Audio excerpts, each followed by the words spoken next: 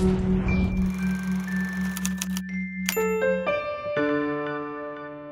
first got interested in medicine in the 5th grade. My older brother, Marchant, gave me a book called Gifted Hands by Dr. Ben Carson, who's a pediatric neurosurgeon. This book just drew me in. I finished it within 3 days.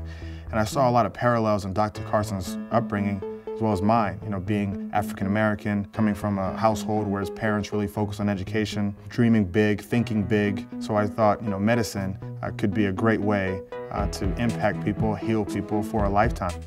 During my high school career, I just wanted to be a well-rounded person. I played football, but I didn't want to be categorized as just a jock. So I gave tours around the school. I ran for student body president and ended up winning.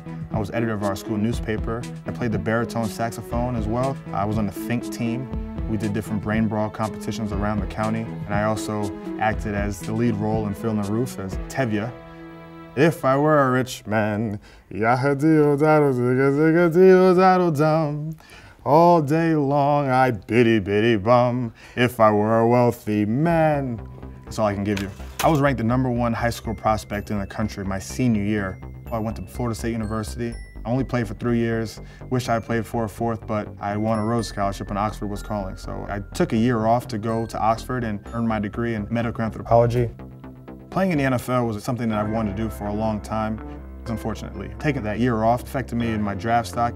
Coaches and some other people around the National Football League felt that I was a little more committed to academics than athletics, and I really didn't need football. So, you know, that hurt a bit, but I got drafted in the 6th round, much later than I was supposed to if I had come out a year earlier. But even though it was a lot later than I wanted to be, is a truly, truly special thing.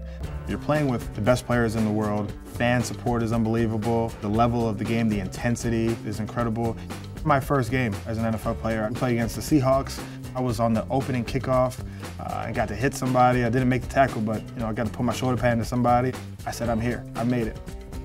It was a difficult decision to move away from football and move into medicine. But this is a career where I can impact many people. The kind of difference that I can make is really strong.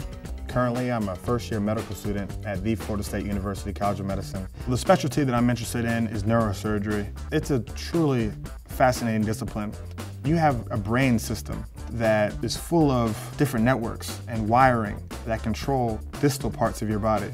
The brain is set up in such a way where an area, a structure that's near another area may have a completely different function, may affect a completely different part of the body. And I just think that is so incredible. It's not like any other organ in the body.